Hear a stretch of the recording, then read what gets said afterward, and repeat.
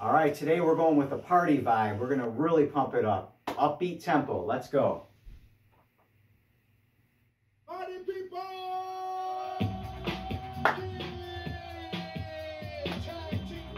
Let's go. And my man Steve rolling. And it goes a little something like this. Tag team back again. Check it, direct it, let's begin. Party on, party people. Let me A little bit of old school right here. Jump, rejoice. There's a party over here, a party over there. Wave your hands in the air, shake the dairy, yeah. These three words when you're getting busy. Whoop, there it is, hit me. All right.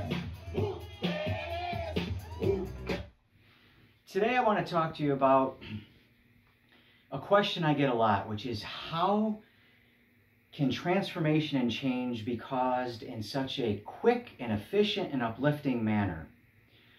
One of the biggest answers to that is this. It lies in the subconscious, just like the song said, whoop, there it is. That's where it's at. You see, I don't believe that people are waking up every day saying, today's the day that I'm going to choose to feel lousy. If they can't choose to feel lousy, they're not choosing to feel lousy, how can they choose to not feel lousy? Choice is a conscious activity.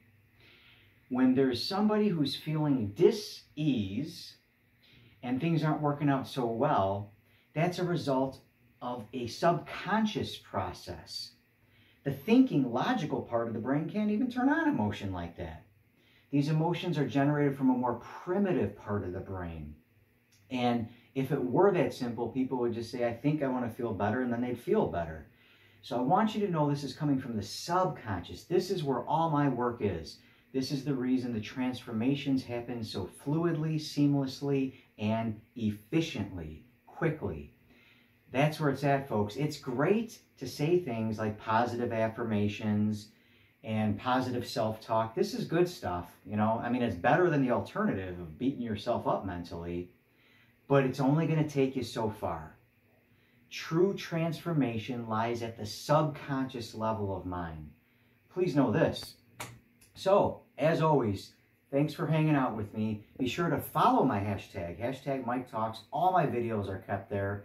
It's a video library for education, hope, inspiration. And as always, optimize your brain, optimize your life.